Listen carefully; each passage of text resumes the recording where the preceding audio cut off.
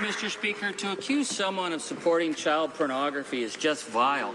And I think the minister needs to take responsibility for his comments. Because here's one quote. I think this bill is too intrusive. There's a lot of concern right across the country. Who said that? The member of New Brunswick Southwest. So now are Conservative MPs on the side of child pornographers? Because if not, will this minister stand up, apologize to the child victims for using them as political cover to push a bill that even the Conservative backbench wouldn't support, for crying out loud? The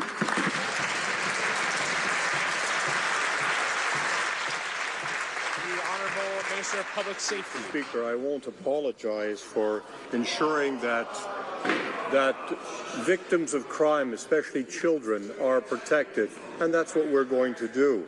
Canada's laws do not adequately protect Canadians from online exploitation. We want to update our laws while striking the right balance between combating crime and protecting privacy. Let me be very clear.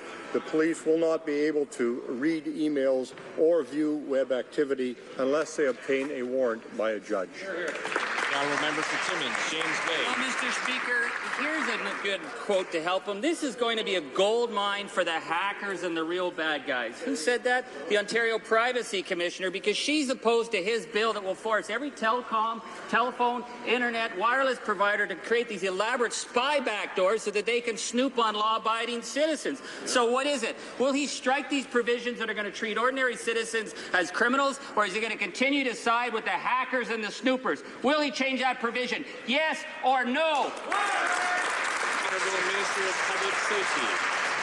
As I've indicated, the police will not be able to read emails or view web activity unless they obtain a warrant issued by a judge. And I will continue to stand by the Ontario Attorney General, the NDP Nova Scotia Attorney General, the NDP Manitoba Attorney General. In fact, every single Attorney General in this country supports this bill. The member for West